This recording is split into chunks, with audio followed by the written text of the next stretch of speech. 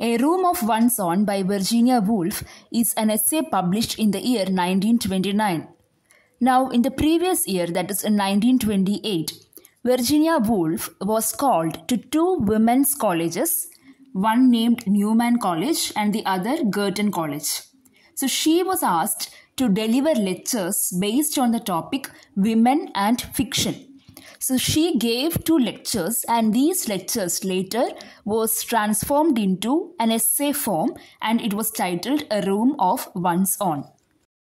The title of the essay comes from one of the quotes. That is, according to Woolf, a woman must have money and a room of her own if she is to write fiction. This is a quote that Virginia Woolf uses in the first chapter of the essay. As you can see, Woolf stresses on the idea that if you expect a woman to write fiction, then she should have two things. And what are they? She should have money and she should have privacy, a room for herself. And this point is discussed throughout the essay. Now, before moving into the essay, we will also talk about the narrator. The narrator of A Room of One's Own is not Virginia Woolf. It's an unnamed female narrator. We do not know who the narrator is. The narrator keeps on describing various experiences she had, but we do not know who she is. We only know that she is a female narrator. Now, Woolf uses this unnamed narrator because Woolf wants to emphasize that this person, this female character, could be any one of us. It doesn't have to be only Woolf. It doesn't have to be only one particular character. It could be any woman. So to give that universality, Woolf is using an unnamed narrator, female narrator.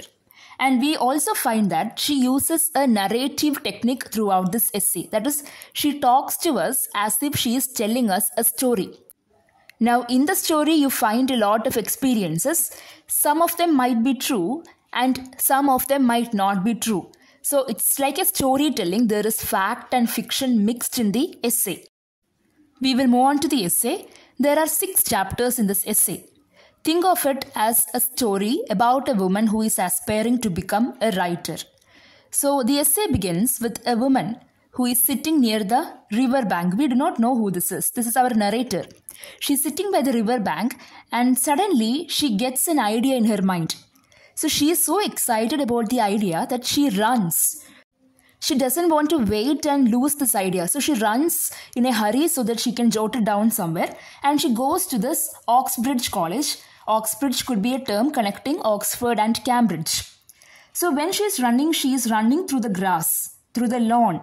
And the security guard there in the Oxbridge College comes and scolds her, kind of tells her to move off the grass, to keep off the grass, because the grass is only meant for male students and scholars. So here she faces the first discrimination. Now she is struggling to keep her idea in her mind. She has something very bright, a bright idea in her mind, but she is facing a lot of difficulties. So she decides, okay, she will go to the library now. And when she reaches the library, she is told that a woman can enter the library only with a fellow, a male student, or with a letter of introduction. So again, she is denied entry into the library because she is a female. Now, obviously, she is upset. Now, as she is walking, she hears some instruments and songs from a chapel, and she thinks about whether she should enter the chapel to see what is happening inside or not. But then she decides that even if she tries, there will be somebody who will ask her to not enter. So she decides to move on without entering the chapel.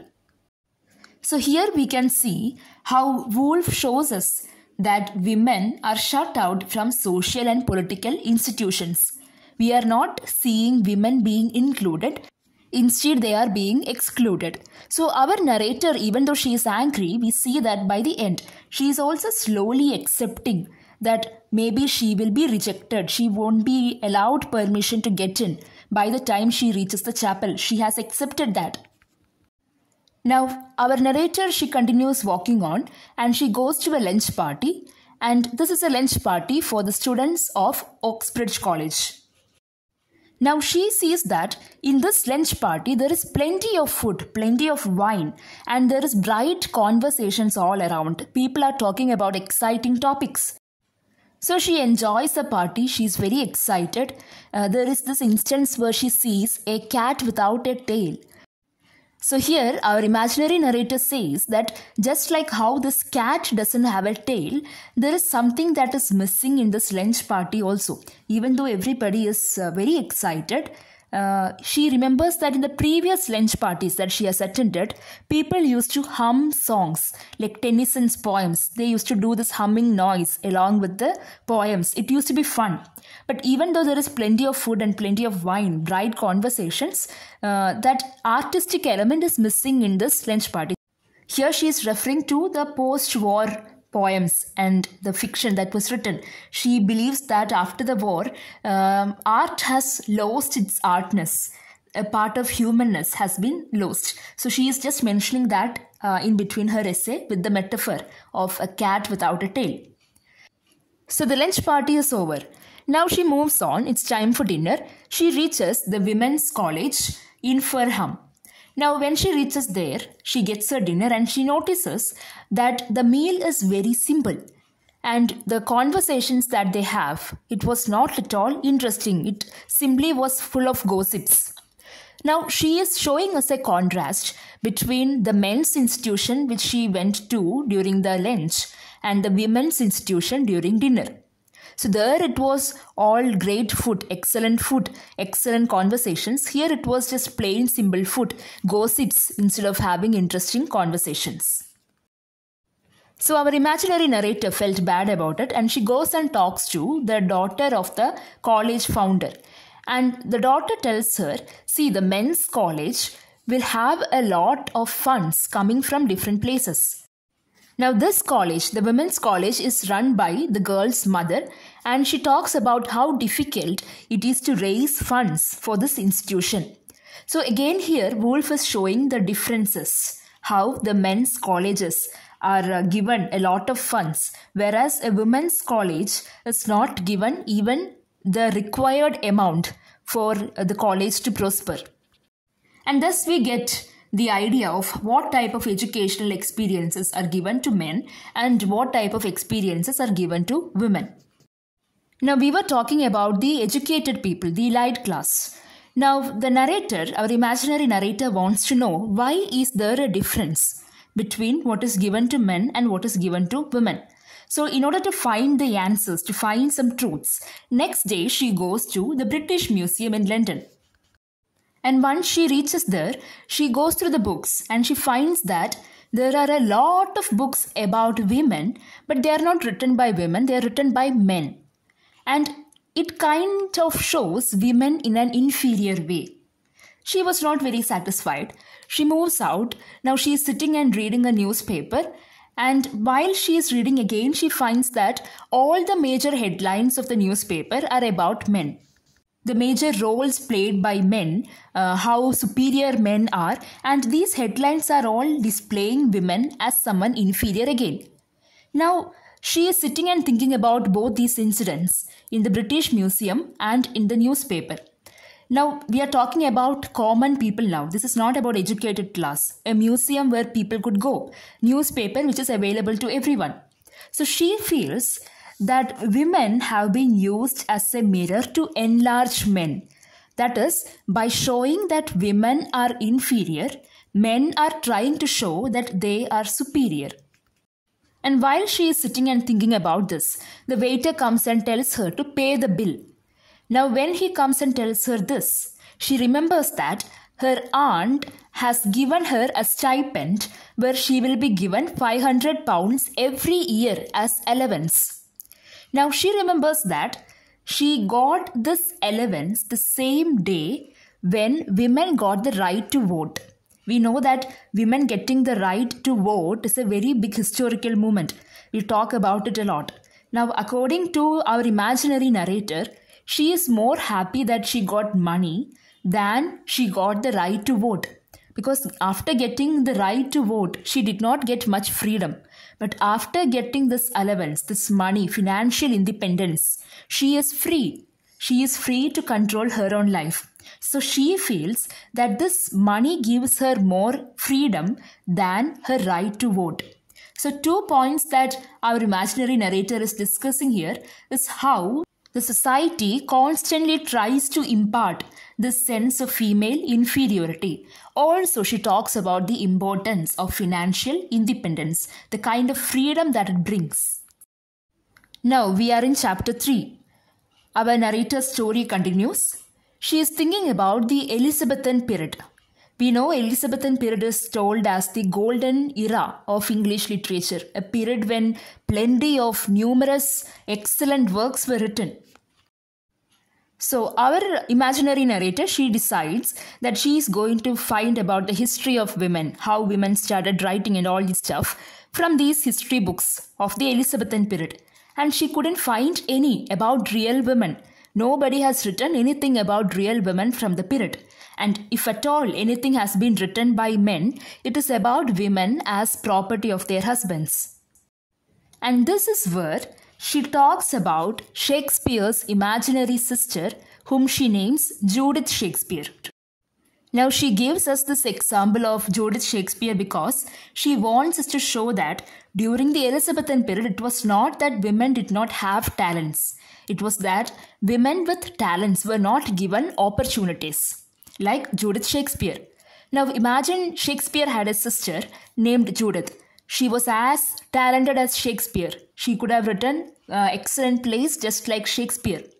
But what would be the difference in her life and Shakespeare's life?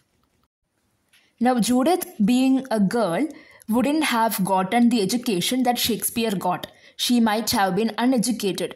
And when she told her parents that she wants to pursue theatre, she wants to write plays, her parents and as well as the society might have told her that this is not meant for women. We know during Shakespeare's times, women did not act, women did not write. Even the roles of women were played by young boys. So she had rejection from her family and society. So she had ran away from home. She reached a theatre and even they told her the same, that she couldn't enter. And she might have gotten impregnated by somebody. She had this child. She has all these responsibilities now. And finally, her dreams all shatters and she commits suicide. Now, this is a perspective. What could have happened in the life of Judith Shakespeare?